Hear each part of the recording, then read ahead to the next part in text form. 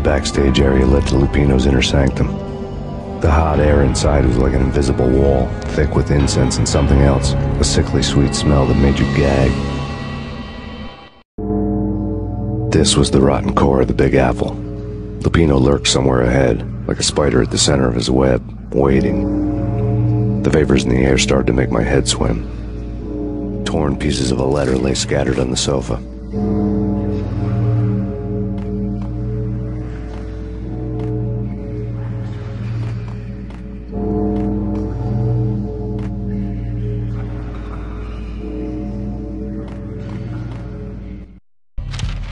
Punchinello had threatened Lupino in writing. The note had been torn to pieces, bloody fingerprints all over them.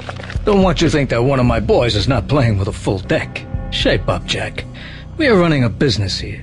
I'd hate to send the trio to strong-arm you. The trio were the Don's notorious henchmen. It was obvious that Lupino hadn't been intimidated by the threat.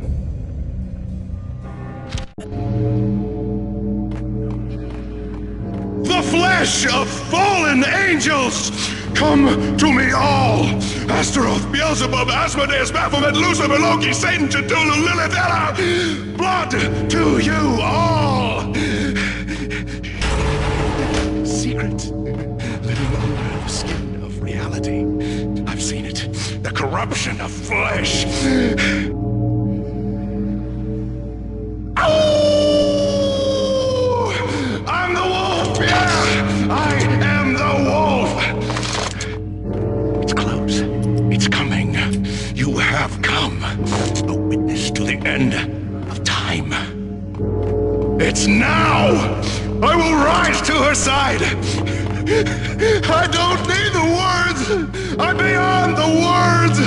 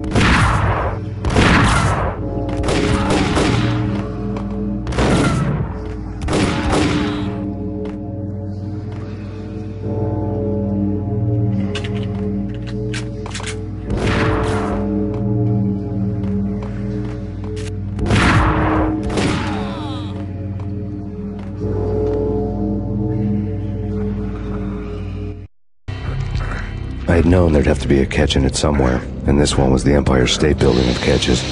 Lupino was pumped up and dying to go 15 rounds with a mutant alligator. And then he started this spooky monkey talk, straight from a bad dream. Mine.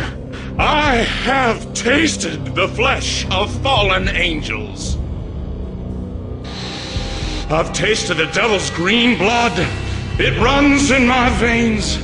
I've seen beyond the world of skin, the architecture of blood and bow and arrow.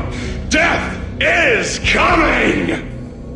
She is coming, and hell follows with her. This is the twilight winter. I am ready to be her son. Her time is now, and all who stand in her way must die!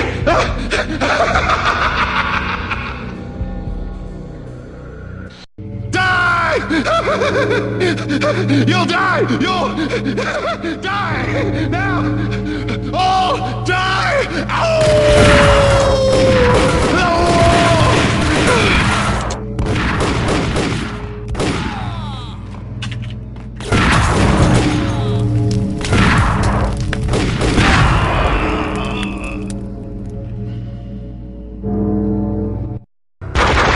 When Lupino finally went down, I wanted to make real sure he'd stay that way. V was a bad monster. Turned them into friggin' zombie demons from outer space. I think he's dead already. Huh? And that's when it happened. But dead or not, you've got the wrong guy. In stepped this knockout femme fatale, holding a gun to my face. I returned the favor.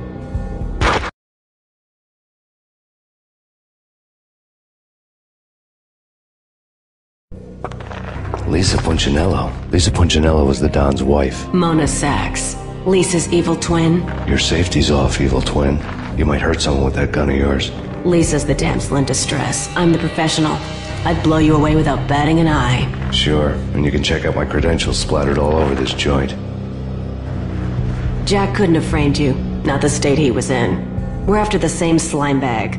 Angelo Punchinello's the one who murdered your friend and framed you with it. You know this for a fact. I've got my sources. I don't have a clue these days. I just shoot them as they come. Who put a contract on the Archfiend? This one's mine. I hate the guts of that sadistic wife-beater. Why not pool our bullets for this one? I thought you'd never ask. My finger was starting to twitch. How do you like your whiskey? I'm easy, as long as you don't try to slip me a Mickey. You're a real angel, Max. It was good stuff. Tasted sweet as honey going down. Nothing personal. Can't risk you going berserk and getting Lisa killed.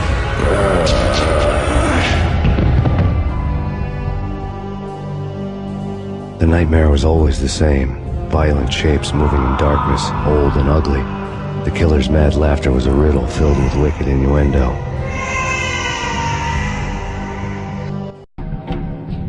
Somewhere, the baby was crying.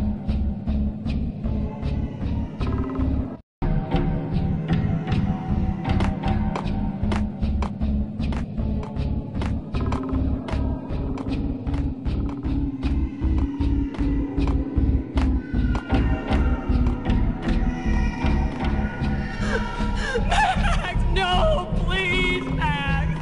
Why? I didn't mean to. I'm sorry.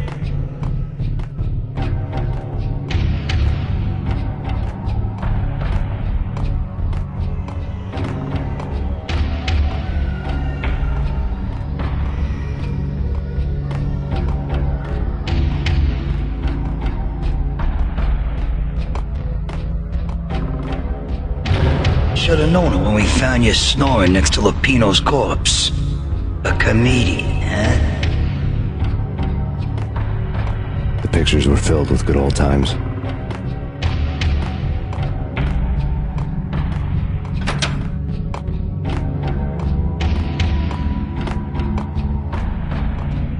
I really love to watch cartoons. Captain Baseball Bat Boy's my favorite.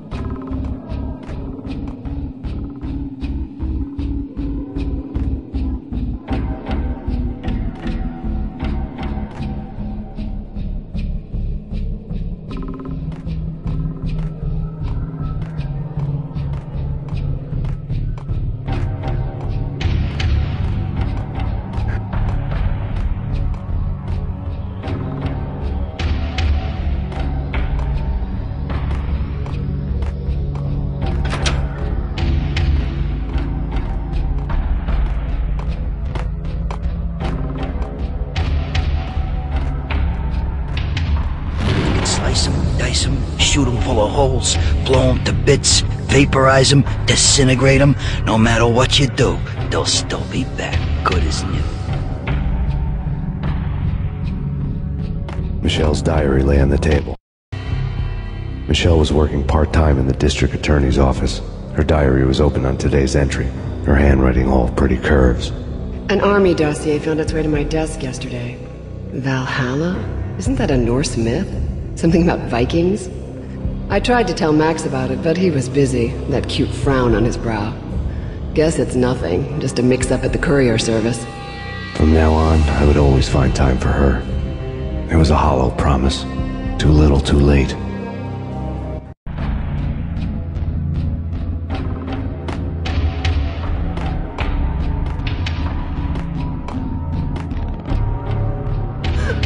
Max, no, please, Max. Why? I didn't mean to. I'm sorry.